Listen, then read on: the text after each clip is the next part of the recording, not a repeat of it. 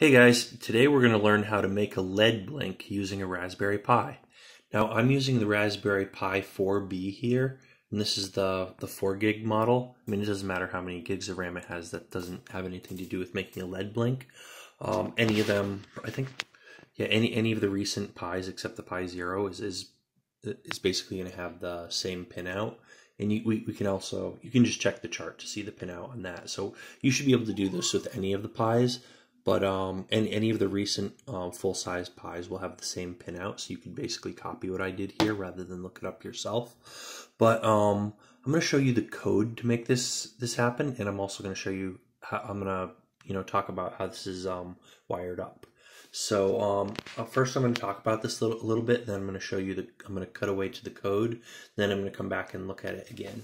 So To start out here, let's talk about where this is connected to. So I guess first off, the only thing I have on this Pi right now is I have power going into it. This is just the power adapter, and it has a little switch to turn it on and off, which is more convenient than plugging and unplugging it. Now I have these I have two cables connected to the GPIO pins, and so I'm actually logged into this Raspberry Pi over Wi-Fi. So I SSH'd into it over Wi-Fi, and I'll show you how to do that in a separate video. Just check the other videos on my channel. I have I've recently posted another video on that. Either that or I'm posting this one just before I post that one. But just go check and take a look if you want to see how to SSH into a Raspberry Pi and how to find your Pi on the network. But in this video, so basically we have this green cable coming from, the green cable is coming from pin 6, and the purple cable is coming from pin, it's coming from pin 8. Now pin 6 is ground, and pin 8 is an actual signal pin. So we can have it send whatever we want. So it sends 3.3 volts. And it's basically it's configurable. So let's take a look just to get a look at this. Now the pins are not actually labeled here, so and I don't believe they're labeled on the back either, or are they? No, they're not. All right. Anyways. Yeah, if you want to see the pins, you can just look up a chart. If you check the link in the description, I should have a chart posted on my site also. So I'll have a link in the description, one to my write-up on this on my site, and another one will be an affiliate link to where you can pick this up on Amazon or somewhere else. And yeah, so anyways, this green cable coming from pin 6 is ground. Purple cable is a 3.3 volt signal, and it's just alternating on and off once every second. So it's off 1 second, on 1 second. Now, if you see the components are on a breadboard, so I didn't have to actually solder them together because we're just using this to test this out. I wouldn't want to make this a permanent circuit. So basically, ground is connected first to the resistor, and it goes from this resistor, it goes into the negative pin on this LED. Then on the positive pin on the LED, it goes out on this purple cable over to the signal. Now it doesn't matter the resistor. You could actually turn this resistor around, so this pin could go on this side. You could flip it around, it still provides the same amount of resistance. It makes no difference whatsoever. You could swap the pins on that around and it's completely fine. Now the LED, however, has to be in the right the LED, you can't switch the pins around. Like if you pull this out, see the longer pin on this, and looks like my camera does not want to focus. Apologies for that. Let's just focus in on this a little bit, and I apologize for the lighting as well. All right, so the longer pin is positive, the shorter pin is negative. Now, if we were to flip this around and put the negative pin going to put the positive pin going to ground and the negative pin to our signal, it just doesn't light up at all. So turn it this way. So this one, the polarity does matter for our LED. Longer pin is positive, just remember that. And let's see, so the resistor has no polarity, it doesn't care. And this is, now we could actually, in this circuit, we could have put the resistor, we could put the resistor first and then the lead, or we could put the lead first and then the resistor. It doesn't matter. The purpose of the resistor is just to provide some resistance on the circuit so it doesn't just pull too much current through the entire circuit. So it limits the current on the circuit so that we won't burn out that lead. If you just put the lead on here without the resistor, it's just going to pull way too much current, and it's just going to burn the lead out and potentially even burn out our pins on the Raspberry Pi also, supposedly. I have not tried that, and I'm not going to try it. So the resistor is essential, but it doesn't matter where it goes. It just provides resistance in the circuit so it doesn't pull too much power. So this resistor is actually a 220 ohm resistor. And I think we only needed 80 ohms of resistance for this to be safe. If you go any less than 80 ohms, you're overworking the lead, and you could potentially damage it, or it just isn't good for it. But 80 ohms is the target amount that we would want to shoot for. That's I guess the most that we should run through it. Or we should at least limit it by 80 ohms or more. Now we're limiting it by 220 ohms, which isn't a whole lot. It's close. It's not that close, but it's close enough that the lead still lights up. You know, the more ohms the resistor has, the more resistance it provides, and the fainter the lead will be. So if we got closer to 80 ohms, it'll be a little bit brighter, but not by much. I mean, it's not a huge difference. Anyways, so you can see, let me see if I can actually look at this lead, and I apologize about the lighting. Yeah, that is terrible lighting. But yeah, my camera's not picking this up that well. But those first two bands are red, and that followed by a black band, and a brown band. And just because of the lighting in the room right now, it's really hard to tell that. And I really should have brought a separate light in here instead of relying on just the lights in the room. But in any case, I'll probably, if you check the link in the description, I'll probably put a chart it'll bring you to my page, and I'll probably have a chart for resistors on there anyways, or a link to a chart. And I'll probably have a separate picture of this resistor, just that comes out a whole lot better than it does in this video. But in any case, just make sure you have at least the amount of ohms that you need, and not you know, the more, if you go way too much, it'll barely like I think if you were to get up towards like 10,000 ohms, you wouldn't even barely be able to tell that it's lighting up. Whereas like 1,000 ohms, I forget if that's amount. I haven't tried increasing the ohms all that much, but at a certain amount, it basically won't light up, or you won't be able to tell. In any case, so that's about, let me see if I have anything. Oh yeah, so the one other thing I should talk about is the breadboard. If you're looking at a video on how to light up a LED, there's a good chance maybe you don't know how breadboard works, or maybe you do. But in any case, basically the breadboard is for connecting components together. And you see these rows on the bottom go horizontally, right? And so you'll have one that's associated with the blue line here, and one that's associated with the red line. And then over here you'll have another one, same thing on this side. So these go horizontally, these two rows go horizontally, and these go horizontally. Whereas the rows in the middle here, these all go vertically like that. So I guess you'll call them columns, depending on how you orient the board, right? Now, basically anything in the same column or the same row would be connected together. So you could plug something into this first row here and plug it in way over here. It's going to get connected. So basically, if you look at it, and I'll probably try to put a diagram for how this works, but this thing here is in the same column as this pin here. So these two are connected together. And you know, this one and the first pin on this LED are in the same column, so they're connected together. Then the next pin on the LED is in the same column as this pin, as this jumper cable here, so those are connected together. So you can kind of see how those are connected together. And I'm going to put some diagrams, and I'm going to take a picture of this and have it labeled so you can tell exactly how that works. But just check the link in the description. And so I think that's about it for now. I'm going to switch over and look at the code. Then we're going to make some tweaks to the code, and then we're going to switch back to this to looking at the Pi again. So we're actually going to change the code so that this light blinks faster. So notice now it's blinking relatively slowly. It's on 1 second, off 1 second. We're going to change that to 1/10 of a second. All right, so let's take a look here. I'm logged into my Raspberry Pi in this PuTTY console. Now, typically I'm going to be connecting to it.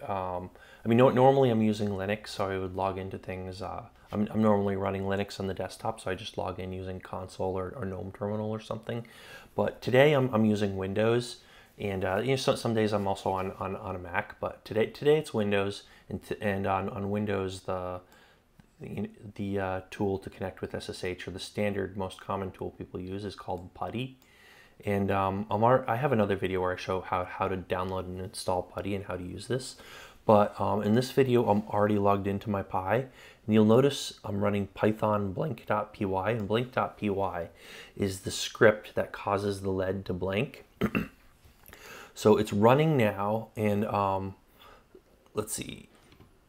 I'm gonna just maximize this window, and I'm gonna hit Control-C, and I'm not sure if I'm actually not sure if PuTTY allows me to zoom in a little bit. I haven't used it enough, and it doesn't look like it's letting me zoom in. So if you want the code, so depending on whether you're watching me on a PC or on your phone, it may or may not be difficult to see the code for this. But anyways, if you want the code, you can check the link in the description. I'm gonna have it posted there also. But here I'm gonna VI the file blink.py, and you could do this on your desktop and copy up to the Raspberry Pi if you want, or you could connect to the Raspberry Pi with a keyboard and monitor, or you could connect with VNC and use a graphical environment to edit this if you don't like using VI. I do like using VI, so I just log in with SSH on the command line and edit the code with VI. So if you look up here, what it does is we import some libraries. We import the Raspberry Pi GPIO library, and we import time, so that we import sleep from time, so that we can sleep, and so that we can access the GPIO pins. This first thing we do right here is set warnings to false, so that we're going to just ignore warnings for the time being, and then we use physical pin numbering.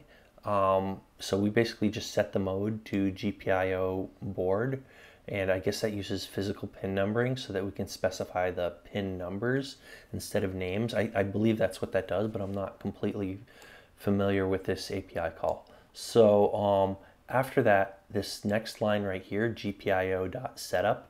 Now what this does is it sets pin 8 as an output, and it initializes it to low or off. So low is off, high is on. So it's going to be initialized to off. So when the script starts, it's gonna the LED is not going to be blinking. And at the very beginning, it just initializes it to that. But then, a fraction of a second later, this it starts this loop and starts it blinking. So this is an infinite loop. We just say while true. So while the condition is true, it keeps going, and we just put the word true here, so it's always true. So until you hit Control-C and just kill this script, it's just going to run forever. And what it does is the first thing it does is calls from GPIO. It calls output, and it sets and it does that for pin 8, and it sets GPIO high. So it's basically setting pin 8 to high, or on. So it's basically turning pin 8 on, and then you sleep for 1 second so it stays on. Basically your LED is connected to, our LED is connected to pin 8. So it's going to turn our LED on, and then it's going to sleep for 1 second, and then we're going to say GPIO output pin 8, but instead of high, we're going to say GPIO low, which turns it low or off. So it's going to turn our LED off, and then it's going to sleep for 1 second. And then it comes back to the beginning of the loop, and it turns it on, sleeps for a second, off, sleeps for a second, on, sleeps for a second, and so on forever. So that causes our LED to blink. Now we're gonna change this just a little bit. We are going to, instead of 1 second, we're going to say 0.01 seconds. And we're going to go down here, 0.01, escape, and we're going to run this. We're going to save the file, and we're going to run the script again. So we just say Python and blink.py. And so we're going to use Python to run our script, and now it is running. So I'm going to cut away from the code here and switch the video back to our breadboard and our Raspberry Pi so we can observe the LED blinking. And actually, 1 second here, I just glanced over at it before I cut away. I just made a quick mistake. Let me fix this really quick. Instead of 0.01, that's 100th of a second, which we won't even be able to see. Like you look at the blink and you look at the LED and it's solid. It's blinking, but it's blinking so fast it just looks solid. We're gonna remove this 0 here. So instead of 100th of a second, it's 1/10 of a second. That's really what I was going for. So we're gonna set it for 0.1 seconds, and that's still gonna be blinking quite a bit faster. So we're gonna save that. Launch our script again. So now our script is running, and it's every 10th of a second it blinks. So it's 10th on, 10th off. So now I'm going to cut away and show you our LED and our Raspberry Pi. All right, so here we are back at the Raspberry Pi after changing the code to make it so now it blinks instead of every second. It's every 10th of a second, or every 0.1 seconds. So see how fast that's blinking? Now imagine if we made that 100th of a second, you wouldn't even be able to, I mean, you would think it would be like a quick flicker, but it's not, it's just solid. Or maybe it's just my eyes. But anyways, there we go. So we updated, we took a look at the code, went over all the code, and then we modified the code to make it blink a little bit faster. And that's it. That's about everything I have to show you today. So if you found this video interesting, give me a thumbs up. If you have any comments or questions, criticism, anything you want to let me know, just leave a comment down below. And what else? Definitely subscribe if you want to see more content like this. Subscribe, because we have a lot more. I have a lot more videos planned. This is just one of the more basic videos, and we are going to be doing more simple stuff like this, but we're also going to be doing more complicated stuff. We're going to be like driving LED displays. We're going to be driving like servo motors, eventually like building robots and stuff. We're going to play around with all kinds of sensors and stuff, but I'm going to come up with like basically every video I can possibly think of, and anything we might want to do, any project. I'm going to try to do it. One of the things I'm going to be going over, either before this video, I'm not sure which order I'm posting the videos in, we're going to be trying out the Raspberry Pi Camera Noir. So this is an IR camera. It has no IR filter. So with an IR light source, you can basically see in the dark. So it's dark except for the IR light. But anyways, we have things like that coming up. And we also have a lot of non-Raspberry Pi related stuff, just code, servers, and anything else you could think of. Just a lot of tech stuff. So definitely stay tuned for all that stuff. So we're doing more electronics, more servers, more code, more of all of this stuff. So and we're gonna eventually break out into networking.